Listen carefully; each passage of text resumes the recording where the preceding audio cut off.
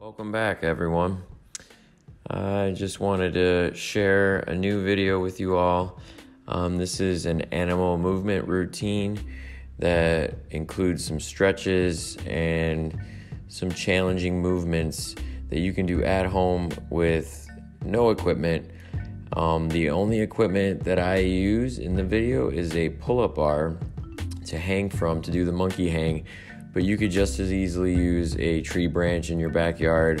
And if you don't have anything to safely hang from, then just go ahead and skip that exercise. Make sure everyone is resting 10 seconds at least between all of these. And after the monkey hang, we go into the downward dog. This is a classic yoga pose where you are stretching everything on the back portion of your body. So all the way down through the shoulders to the back, all the way to your hamstrings, calves, and even your heels. So this is a great exercise. It's a lot more difficult than it looks. If you hold it, try to keep your legs as straight as you can. Try to keep your feet as flat on the floor as you can.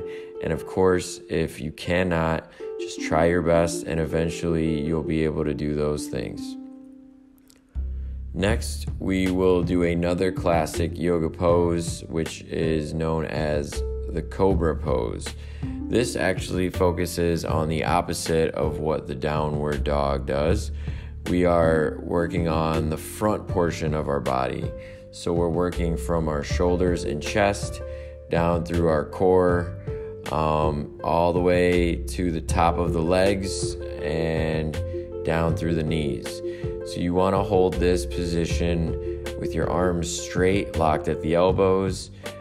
Focus your weight on the bottoms of your palms and make sure you're breathing while you do the cobra pose in through the nose, and everything is under control and you're taking your time. Try that for 30 seconds.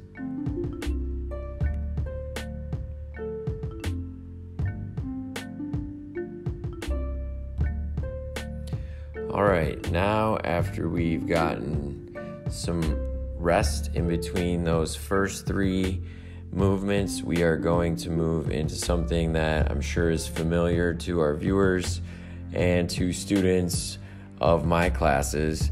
We're going to go right into a frog squat, which, yes, is a deep squat, but because I'm calling this our animal movement routine, I'm going to call it the frog squat. So again, try to hold this for 30 seconds. Try to keep your back straight. And again, this looks a lot easier than it really is. It took me a few weeks to be able to even do a frog squat correctly. And then it took me another few weeks to be able to hold it for 30 seconds. After that, make sure you rest. And then I've already made a video on this next movement. This one is the duck walk. And I'll even link in the description to my first video on the duck walk. Now you'll notice in my living room, I don't have a ton of space.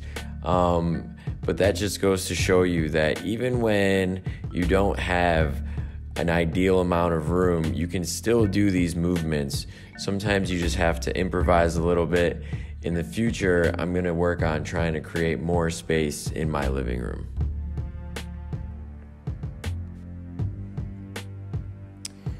All right, up next, again, this may look familiar. We did in our earlier series of videos, I had a crab position as part of a warm-up routine, but here I'm actually doing the crab walk. So just make sure you're really taking your time and focus on controlled movements. This is an absolutely great movement to stretch your shoulders, to add strength to your shoulders. It works on balance, it works on your core. This is a very challenging movement if you've never done it before, so also make sure that you are taking your time, giving your wrists a break when you need to. All right, we are halfway home. Now we're going into the bear crawl. Again, this looks easy, but it's all about moving with your left arm and then your right leg. Left leg, right arm, so on and so forth. You want to keep that staggered position going because this is the best way to work your core, your back, shoulders. And just like with the crab walk, this is just focusing on a different set of muscles. And once you really get it, it's a lot of fun and it's something that you can do just about anywhere. So try that for 30 seconds and make sure you take a 10-second rest in between.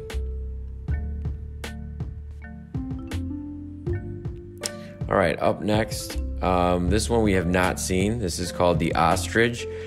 Try to keep your legs straight. You can give a little bend in your knee, but as you'll notice, I'm trying to be explosive with my hands when I come back up, and I'm just walking up a couple inches each time with my feet when I'm doing the ostrich.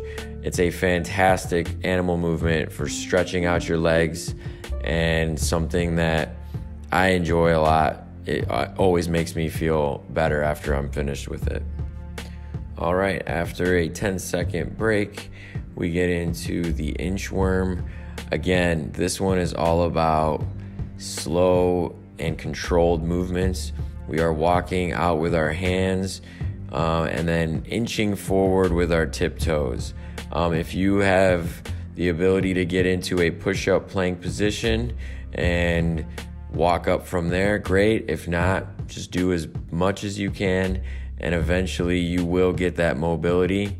But it's all about the core and the legs and the shoulders in this one. All right, now we're resting for 10 seconds. Here's a really fun one that is kind of the first step to doing really good cartwheels. So this is called the ape. And again, try to be as under control as possible. It's not about doing this fast. If you notice that your feet are slamming into the floor, that means you're going a little too far, a little too high. So what I would recommend is try your best to be as quiet on your feet as you can. And you'll notice that I'm bringing my hands out to the side pretty far in front of me so that when my feet land, I'm in a squat position. All right, we have a couple more and this routine will be over. So here we are doing probably the most difficult one.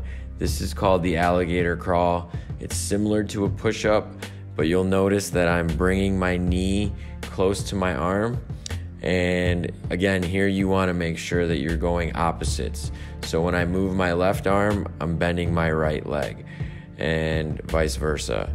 So this is all about control. And again, this is not about how many you can do. This is not about going fast. This will challenge your entire body, from your arms to your chest, to your core, to your legs. This one really does take a lot of time. So I highly recommend you try it and don't get frustrated if you're having problems. All right, last one, definitely not least. We combine the crab position and the bear position, or you can call it the beast.